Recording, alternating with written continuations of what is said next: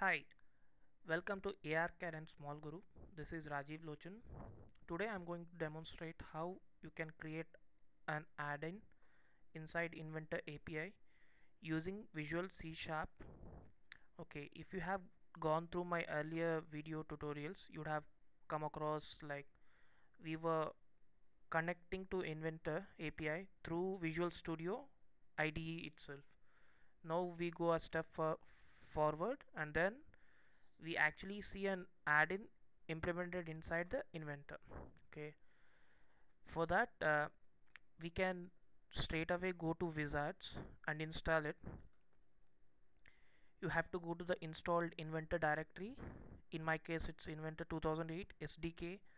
Under tools, developers, wizards, you have an inventor wizards which actually installs an add-in template for you in various .NET languages such as C Sharp, C++, and VB.NET as well.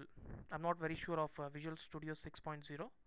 Anyway, since I've already installed this wizard, it's already there in my template list inside my Visual Studio 2005. And please mind this that this add-in template works for 2005 and 2003 and not yet been developed for 2008. And sometimes you may also get some error while installing this add-in, but please ignore the error messages and just keep for going forward. Okay, now what you can do is you can go to file and then new project. There you can see this inventor, Autodesk Inventor add-in.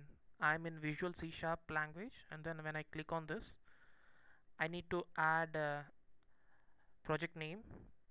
Since I've already created one that is named as ARCAD Inventor add-in, so this is for just for demonstration purpose. You please name your company or project name and then some identifier like add-in 1, add-in 2, or whatever. That is saved as solution name. Okay, we'll just cancel this since we already have one, and I go to my properties tab. I've already created this in the similar fashion, and that is virgin as well. I haven't done anything to it. Okay,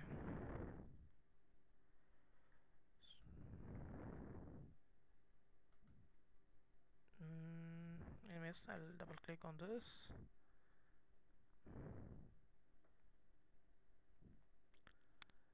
What's happening? Oh, sorry, I need to have open this solution explorer. Okay, when you create a new project, this is what you have. This is the solution name, ARCAD Inventor add-in 1. Inside this, the two references are added. Inventor reference is added automatically as well as system, and two C# files are also created. Let's open this assembly info.cs. This has general information about assembly such as assembly title and description, and it also has the version so that you can have some version control. So that's it in this particular file for now, and we'll go to the second file, which is standard add-in server, that is open here. Okay, this is the main starting point for an add-in, and starting from here you can go as fancy as you can. This has inventor using namespace, and this namespace is ARCAD Inventor 1 add-in 1. Remember, this is the file name we gave, and inside this has created a class standard add-in server, a public class that inherits from that implements inventor dot application add-in server. So basically this is an interface, and it has four methods which needs to be implemented by all the add-ins that you create. So those are out here. One is called activate, second is deactivate, then you have one called execute command, the fourth one is automation. Okay, we'll go one by one. So first is like you have one this particular code is the constructor. so you can initialize anything out here. And next you have the activate. This method is called when inventor loads the add-in. Okay, so basically what you are doing is it is getting this application add-in site as parameter, and then boolean whether this is loading for the first time or not. Then it actually starts an add-in, I mean application object, and saves it into this variable m underscore inventor application. This is similar to inventor dot application. Since we are inside inventor, so it's like add-in site, so it comes through add-in. Okay, so you can write more out here. Let's make it simple and type something like inventor application dot caption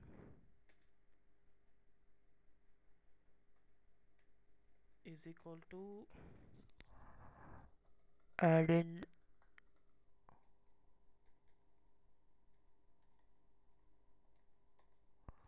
Okay, so basically we are just doing a small test out here. Deactivate is called when the inventor is unloading the add-in, or by either like it's done by the user manually, or when inventor is closing the session. So it's like releasing the com object. And you can also do something like, if you want to save the user settings, you can also save it into some config file. Then this is an obsolete command, I mean the method, but still you need to implement this such so that your code works. And this is public object automation. This actually extends your add-in and opens up its API so that other programs can use it as well. So right now we are not doing anything, so we'll just say return null. And the next part inside this is com registration functions. I'm not very sure like how best you can change these settings. Most of the things are like standard, except like supported software version greater than 11 or 10, that maybe you can change. And then also some version control is there out here. But for it and also it like whenever the add-in is unregistered, so what action it should take, so that is also given out here. So that is basically it's done automatically, so no need to bother. So since we have already started this, okay, let me start my inventor. Okay, I need to save this. Let's see, I go to save, control save all. Okay, my inventor is loading. So what inventor does is when it is loading, it tries to search for all the add-ins that are there, and it loads that also.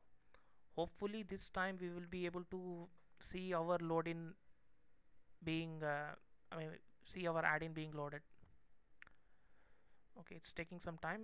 By then I'll try to explain you like some of the resources which you can go through for getting started with add-in.